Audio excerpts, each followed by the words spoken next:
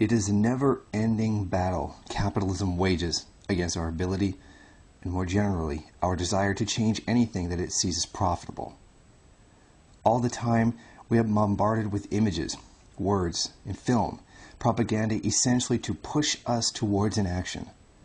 By inaction, I mean killing our desire to do anything, or our belief that we can do anything. Constantly, they bombard us with the ideology of selfishness. Get what you can for yourself. Everywhere you turn in the media or the education system itself, there's something or other telling you to compete in order to survive. Because logically, there's no other choice, right? However, there's some things they cannot propagandize us away from. Horrors and inhumanities that even the most cynical opponents of radical change, or real change more specifically, cannot turn away from.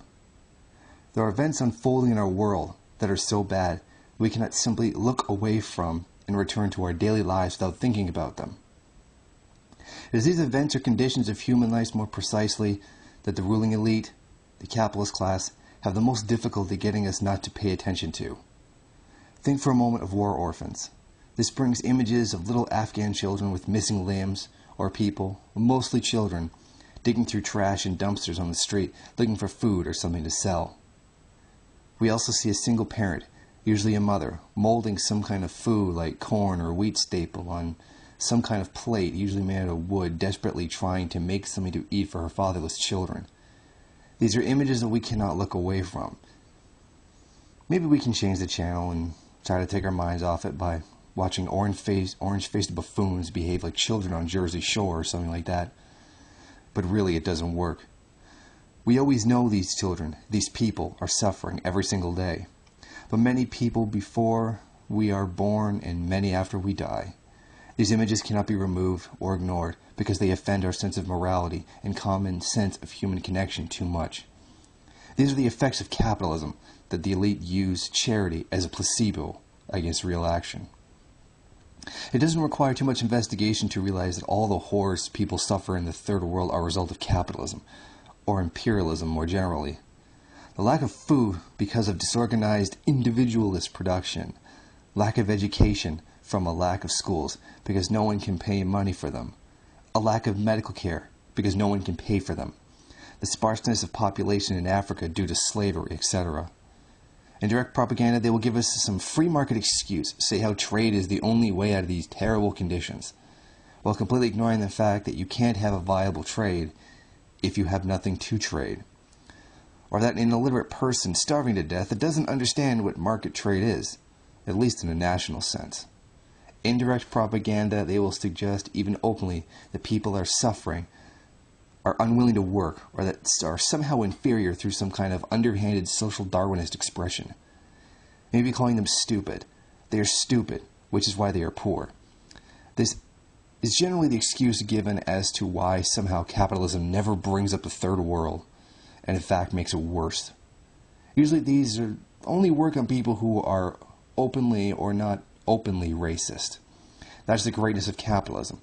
You can always pass off a racist belief as being objective. So being the clever fellows that the capitalist class are, they know you can never propagandize against every single inhumanity that they directly or indirectly cause.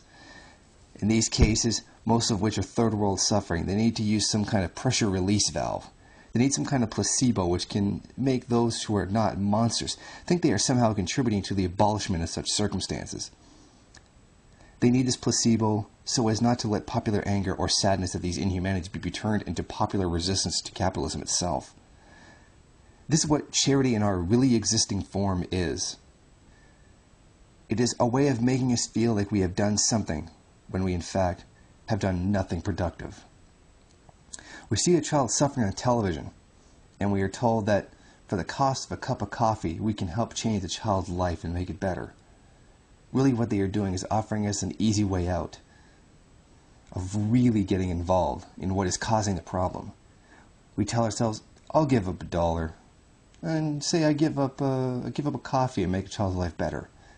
In reality, we've only affected one child's life in a very temporary way, and we still have that cup of coffee regardless. The only thing that has changed is that now we feel as though we have done something to change the situation over there, when we most certainly have not. The rampant poverty that causes these horrible conditions has not had even the smallest dent put in it. This then protects their interest in perpetuating the poverty, all for the sake of collecting their profits. This concept of what I call bourgeois charity allows the capitalist class to take advantage of human nature and use it to protect their interests. Just about everyone in some way wants to do something about the suffering of children in the third world.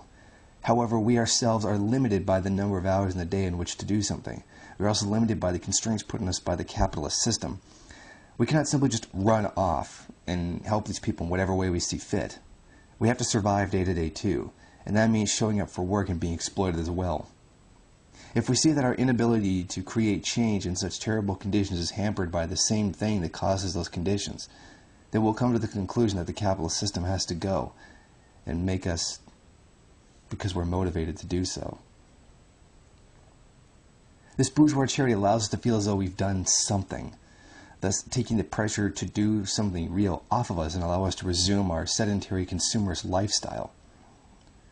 Once donating money to causes or supporting a child in the third world, we no longer feel the desire to do something. In fact, we feel quite happy with ourselves and pat ourselves on the back for making a contribution regardless of how ineffective in the overall scheme it was. The bourgeoisie are happy to let us do this, even promote it. They get us to take the action of placating ourselves and dissuade us from meaningful radical action.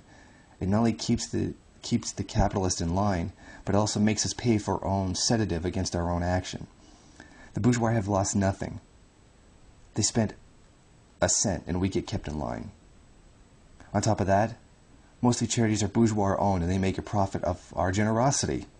Important here is to look up the difference between a non-profit organization and a not-for-profit organization.